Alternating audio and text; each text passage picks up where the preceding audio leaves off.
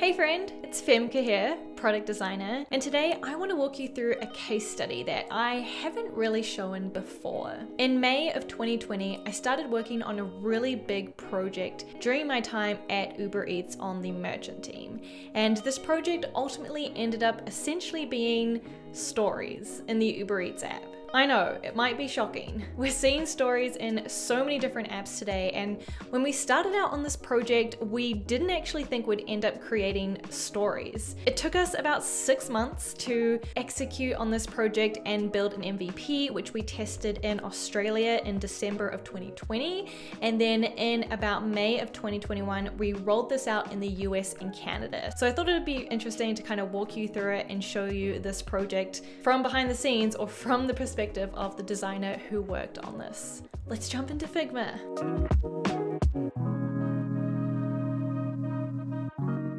Before we continue, a special thanks to Editor X for supporting this video. Editor X just recently launched multiplayer collaboration and concurrent editing. This means you have a fully collaborative web creation experience where you can design websites together with your team by working on the same site at the same time. When collaborating, everything is done in real time, which means changes that you or a teammate make are reflected instantly. You can edit the layout, design, and content of pages or elements without overriding anyone else's actions. Editor X also lets you set different roles and permissions, which lets everyone focus on what they need. And lastly, you can also build a reusable collection of typography themes, color palettes, and design assets for every project and share them with your team. Try Editor X for free via the link below.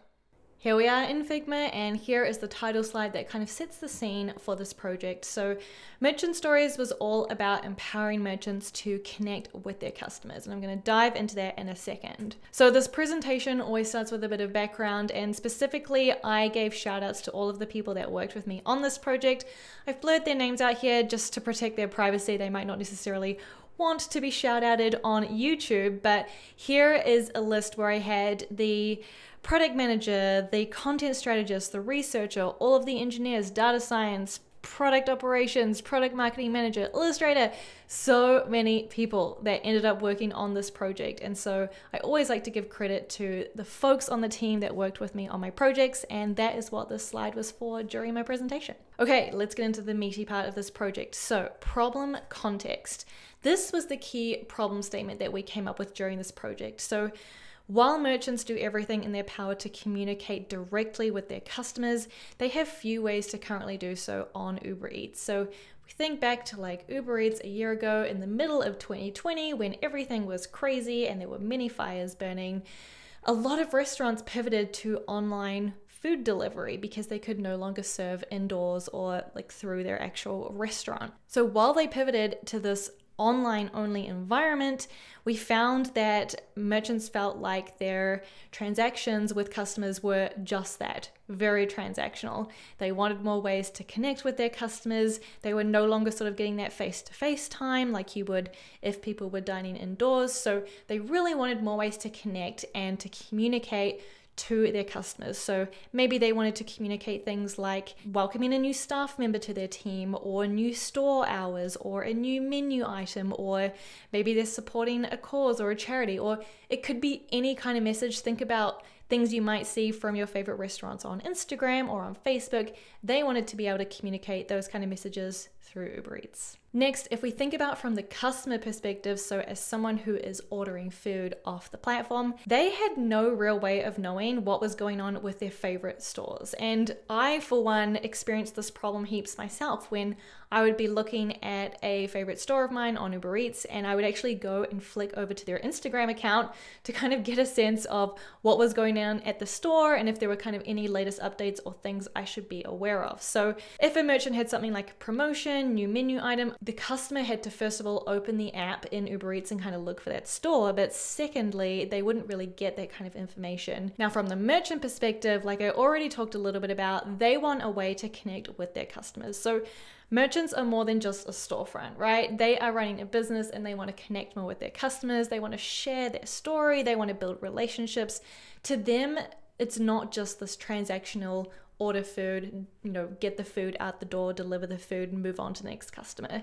They really wanted a way to share news, share updates about their business with their customers, and connect more on a one-to-one level. Now, this is funny because we had started to see merchants kind of hacking the platform to share updates. And in my presentation internally, I had a screenshot of that happening here, and I've removed that just for YouTube purposes. But basically, we saw merchants finding really creative ways of kind of communicating updates or telling their story through the parameters or the limitations of the Uber Eats app. So if you can imagine, maybe they would sort of create a menu item, but it wasn't actually a menu item. They just kind of used that to share their story or like talk about something in the menu item description. So we'd seen really creative ways of merchants already trying to do this on our platform. So we knew that there was potential here and that this was something that merchants really needed and wanted. Next is a how might we statement. So how might we increase customer demand via this kind of connection between merchants and customers, while also curating relevant and timely content? So we wanted to increase demand. That was kind of our goal going into this project. And we included this kind of second line here on curating relevant and timely content because, of course, we wanted to be able to show content that was relevant to a customer, that they would be interested in, and that was kind of timely and in the moment, right? Like, you don't want to see information about a promotion that expired last week. So this was important to consider as well. The next section goes into defining success. And I already talked a little bit about the overall goal or the metric that we wanted to measure with this project, which was kind of increased demand on the platform.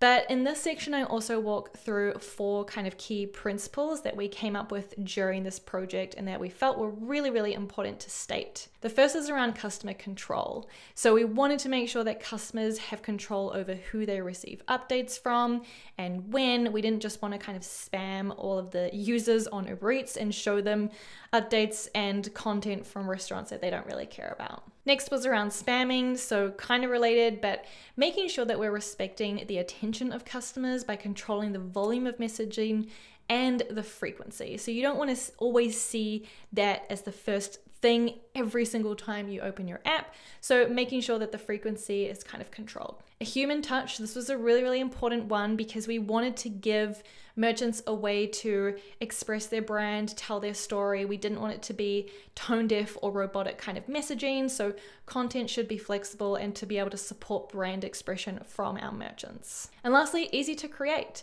Merchants are often really, really busy. They are running their own restaurants. They are trying to get orders and deliveries out the door. So we wanted this to be a really easy to create experience, but also provide them with programmatic options so that they don't need to create content on their own all the time if they don't want to. Okay, so these were kind of the 4 key principles that kind of ended up turning into product requirements. So you see the principles here on the left-hand side and kind of the product requirement that came out of that. So for example, our principle around not spamming, our requirement ended up being grouping content together to avoid sending one-off updates. So you can kind of read through the product requirements we ended up here. However, there was one really big open question we had at the time, and it was whether we should couple this experience with favorites. So in Uber Eats today, you can favorite a restaurant by tapping on the heart icon, and that will kind of add it to your favorites in Uber Eats for quick and easy access. So we were thinking, should we kind of couple this experience with favorites so that when you favorite a store, you see the updates from that store, or should it be a decoupled experience where you have to opt in a different way to get communications and updates from your favorite stores? Well, eventually we decided, yes, we should probably couple the experience and not have a separate kind of opt-in experience to get these communications from your favorite stores. So we came up with 2 content types, programmatic and custom. So as I talked about earlier in the principles, we wanted to allow merchants to have a form of brand expression, to share their own updates and whatever content they would like to communicate to their customers. So that's why we have support for custom content, and here's some examples of what they might share. But then we also wanted to support merchants who are maybe just really busy. They don't have time to log in and create this kind of custom content. So we also wanted to support programmatic kind of content where we'll automatically generate the content on behalf of the merchants. And here's kind of a list of some of the different kinds of programmatic content we decided we would create on the merchant's behalf. All right, now we're getting into kind of like the meaty design part of the project. always the favorite part, which is exploration. So at this stage, we didn't know we were going to do stories in the traditional sense of stories. We had these product requirements. We kind of knew where we were going and what we wanted to do, but we had a few different ideas on how to execute on this problem statement and provide a product solution. So the first exploration we had was around push notifications. And initially we thought that this project would just be push notifications. Maybe we'd let merchants author and send push notifications through Uber Eats to their customers. Maybe we'd send programmatic push notifications. So this was an avenue that we explored in the beginning, but kind of quickly realized that this is a very, very loud channel. Not all customers have push notifications turned on, and there are already a lot of push notifications being sent by Uber Eats, and so this could kind of get lost in that noise. The next was around potentially letting merchants have sort of like a status update on their storefront. So in this case, you can see here is a design exploration of like this week's hot item. Like maybe they can provide, it's almost like a tweet on their storefront, or this one here is a little bit more embedded, kind of like a message coming from the store.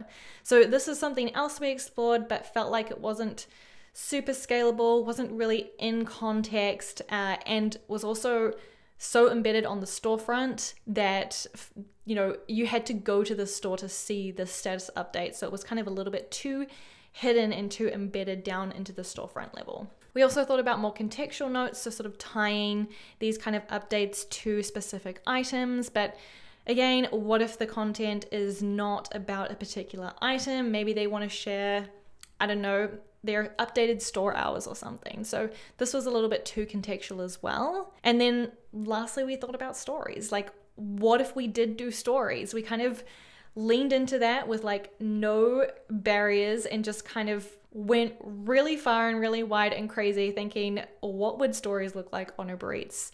I think another benefit of this is that it's a very familiar pattern. You've seen stories in many of your favorite apps. It's engaging, it works. We did a lot of explorations on what stories could look like. Here is just like a very brief snapshot. I think we did like over 100 different visual designs and visual explorations of stories. So next, going into some more refined designs. So we knew we wanted to do stories. Now we were like, okay, how do you get to stories? Like, what's the entry point? What's kind of the experience? We knew that we wanted to have an entry point into stories on the feed. So as you open your Uber Eats app and you're kind of browsing and kind of trying to decide what you want to order, we wanted to make sure that there's an entry point to stories there so that restaurants can create their content that they want to share with their customers, and that's visible from the feed. So here are kind of the final designs of seeing stories from your favorites. We ended up going with this carousel sort of approach and this kind of preview of the story on the feed, where you could sort of start to see already the content of what the story was about, but you could also tap into the story to kind of see it in that full screen mode, which I'll show you in a second. And then we also wanted to make sure there wasn't really a dead end. So these stories are currently ranked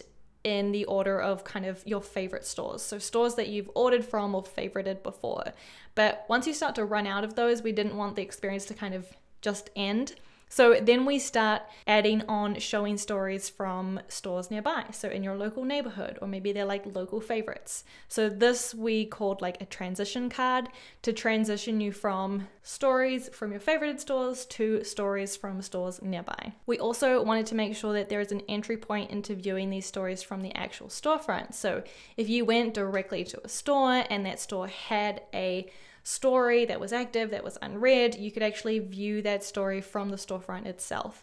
So the current implementation is this little notification that shows you there's kind of something unread, and then from there you can view stories. This is what the full screen story ended up looking like. We had two different kind of designs depending on if it's custom content created by the merchant or programmatically done by Uber Eats. Then we also started expanding these stories into different campaigns. So for example, the Pride campaign that we had earlier this year, we used stories to kind of communicate some of our own sort of branding messaging around Pride, but we also let merchants opt in to sort of being part of that campaign as well. So merchants could opt in to the Pride story campaign, and then they could sort of share their own sort of custom content or messaging around Pride, and we would kind of group and bundle all of those Pride stories together. Okay, so here's a few examples of some of the custom content that merchants were creating. There's like thousands of these. It was so humbling and cool to see how merchants were using stories and the kind of messages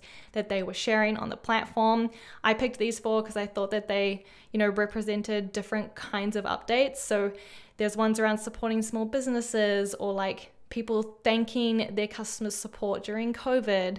Here they're like promoting some of their menu items. Here they're sharing more about their philosophy or their story.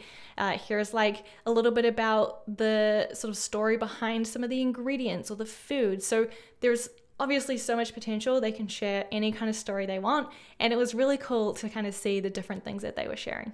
Okay, and to show you a little bit what the experience is for merchants to create these stories, so that's another part of the experience I had to design. So this is the existing kind of merchant manager desktop tool that merchants go in to manage their store on Uber Eats, and we have an existing marketing section, and so we decided to add this experience into the marketing section as a different way that merchants could market their store on Uber Eats. And so here they can sort of add in their custom content, and we show them a preview of what they will look like in the app. And the last section is on results, and I have blurred out the numbers here, but I always like to end all of my case studies, as I've mentioned before, on sort of key impact or like business impact and results. And so here I'm kind of showing the incremental impact of this project. So the first metric is showing the percentage increase in orders per customer, and then the second one is showing the percentage increase in all orders across the Uber Eats platform. So these were pretty awesome, impactful metrics. As you can see, they were positive. So this project ultimately did have positive impact and positive lift on orders on the platform, both for Uber Eats and for individual merchants. So TLDR, merchants who are creating these kind of stories are seeing more orders on the platform, which is really, really awesome. Okay, and that was sort of a behind the scenes look at creating stories on Uber Eats. I know stories are very controversial. It's like every time stories gets added to a product, they kind of get dragged for it. And I was like really mentally preparing myself for that when this feature launched, but actually I found that people have been like kind of supportive of this feature and think it's really cool and a great initiative for our merchants. So that makes me proud, that makes me happy. And if you're in the US or Canada, open your Uber Eats app and see if you can spot this feature. If you're looking for some mentoring on how to kind of level up in your career and get more guidance, help, and support, I'm available for mentoring sessions over on Superpeer. Feel free to book a session with me there. Have a great week, and I'll see you next time. Bye.